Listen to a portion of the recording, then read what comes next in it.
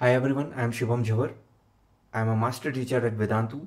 We are discussing JEE Advanced 2019 Paper 2 Mathematics, and the question for this video is this. The value of sec inverse 1 by 4 sigma k equal to 0 to 10 sec 7 pi by 12 plus k pi by 2 sec 7 pi by 12 plus k plus 1 whole times pi by 2 in the interval minus pi by 4 closed to 3 pi by 4 closed equals. This is a numeric type question where you have to put your answer by typing.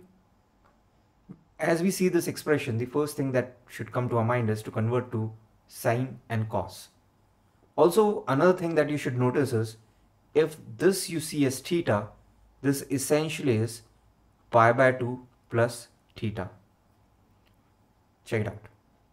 So that means sec inverse 1 by 4 sigma 1 by sec is 1 by cos, so it essentially becomes cos 7 pi by 12 plus k pi by 2, and here cos pi by 2 plus theta is essentially minus sine theta. So you may say minus sine, and this theta essentially is 7 pi by 12 plus k pi by 2. So if you see carefully, sine theta cos theta is essentially sine 2 theta by 2. So this essentially becomes sec inverse 1 by 4 times sigma, of course k varies from 0 to 10, minus 2 times sine 2 times this theta, or you may say k pi plus 7 pi by 6. Now you can say sine k pi plus 7 pi by 6 is essentially, if you just consider this expression, it is sine k plus 1 pi plus pi by 6. So I can write this expression, let's go to next slide, as sec inverse minus 1 by 2 sigma cosec k plus 1 pi plus pi by 6, k varying from 0 to 10. Just check it out.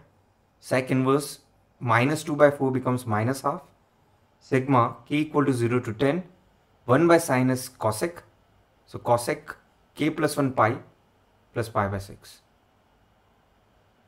Now if you see carefully,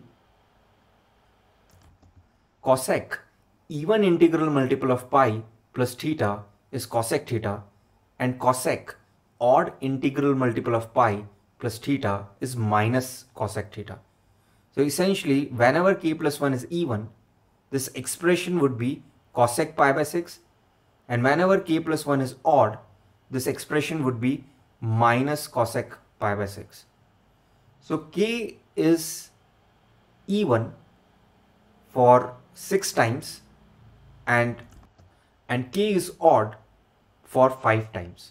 So that means k plus 1 becomes odd 6 times and k plus 1 becomes even 5 times.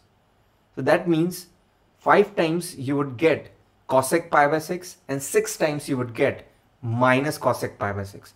So essentially what you get is sec inverse minus half times minus cosec pi by 6, which essentially is minus 2. So this essentially becomes sec inverse 1, which is 0, which is our answer. Thanks for listening. Stay tuned for the next question.